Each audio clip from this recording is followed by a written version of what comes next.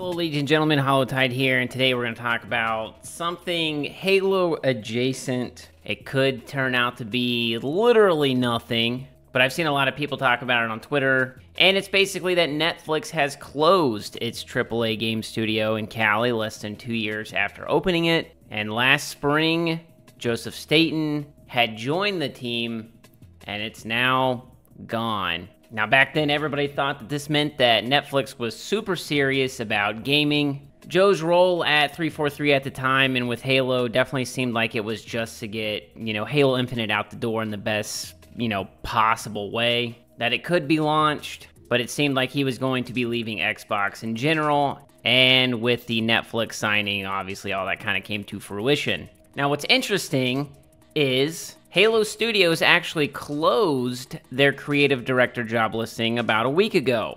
Now, as somebody that's, as high up as, say, a creative director for a game, they would probably see the writing on the wall that something was going to happen and they were going to get shut down way before anybody, lower down the totem pole realized that. So maybe Joe did know that this was happening, and maybe Joe applied for the creative director role.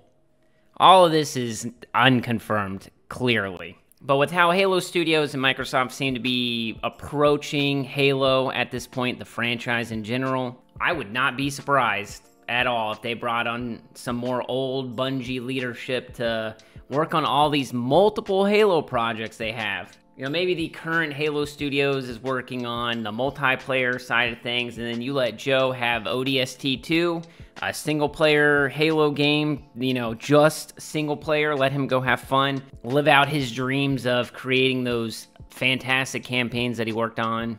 I kind of see it as a win-win. He would also be working adjacent to the current leadership, I think, and I think in any industry or, corporate sector kind of job, it's kind of hard to bring in old guard people after so long because they have their way of doing things, and then the new leadership has their way of doing things, and people butt heads and stuff and egos, and it's just difficult to do that stuff. But I think Halo is big enough, and I think that there's enough opportunities for multiple games and multiple projects to be worked on that it's kind of like Star Wars. There's comics and movies and shows and games and stuff, and it's not just limited to one person, making one thing at a time. But personally, I think that would be pretty cool. I think the reason that Halo Infinite launched in the state it did, and a lot of people are going to be like, well, that was terrible, but it could have been so much worse, and I think it's because of Joe coming in and kind of giving them that leadership and the vision. That's just my opinion. You don't have to agree with it. But with this being posted, I've also seen people say, hire Marcus Letho.